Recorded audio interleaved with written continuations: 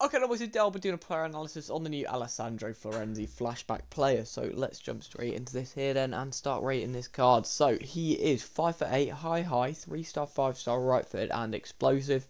He can play centre mid and right back. We'll be discussing whether he fits into that role in just a second, and also what position he plays best.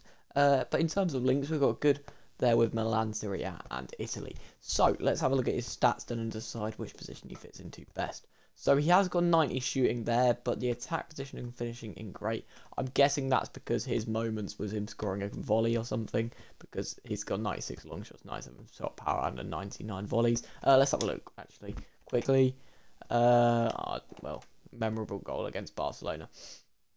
But he has got really good pace there, 94 acceleration, 87 sprint speed, that's going to be good. Shooting is okay, it's not 90 though, boys, like don't assume that. It's not like it's going to be out of this world because of that 84 finishing and 82 attack positioning. He will just be banging out volleys and long shots, really. Passing's good, that's great passing, I don't mind that, that'll do.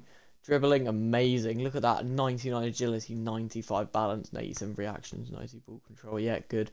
Defending's good. Physicality is amazing. 99 aggression.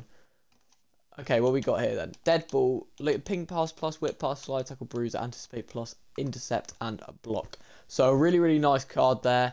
In terms of the right back position, I think he will do a job there, but I think there's definitely better cards for the price of this SBC. And talking about the price of this SBC, I think he's a really good centre mid, by the way. I'll add that, and I think, yeah, the price of SBC is an 85 and an 87. No team of the weeks, and he will be there whilst team of the season is live. So what I would do, boys, I'd wait until team of the season live comes out, see what SBCs they drop for that, and then decide according to that. Because I feel it's a good card, but with team of the season coming, there's going to be so many better cards, and yeah, it's probably not worth doing any SBCs at the moment. But it is a very nice card, boys, I won't lie.